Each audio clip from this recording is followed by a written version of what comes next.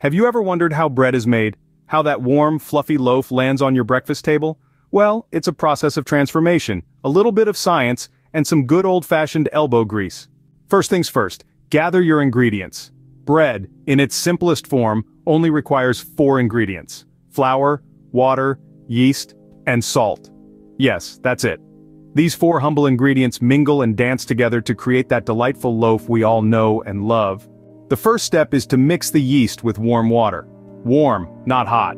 Yeast is a living organism, you see, and too much heat can kill it. Once mixed, it's left to sit for about 5 minutes until it becomes frothy, a clear sign that the yeast is alive and kicking. Next up, combine the flour and salt in a large bowl, making a well in the center.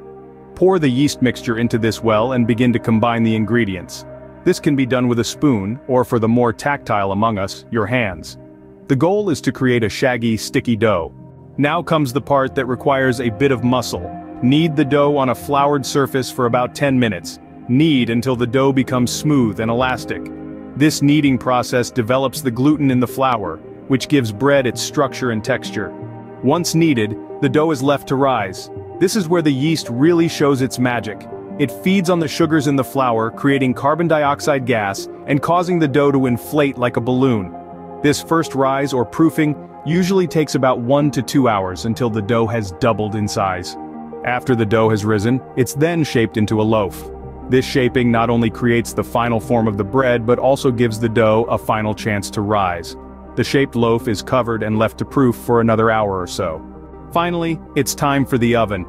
The loaf is baked at a high temperature, usually around 450 degrees Fahrenheit. As the bread bakes, the heat causes the remaining gas in the dough to expand, creating that heavenly smell and beautiful golden crust. And there you have it, the transformation from simple ingredients to a warm, comforting loaf of bread. It's a process of patience, a dance of ingredients, and a testament to the simple pleasures of life. So next time you bite into a slice of bread, remember the journey it's been on. From flour and water to a beautiful loaf, it's a little bit of everyday magic.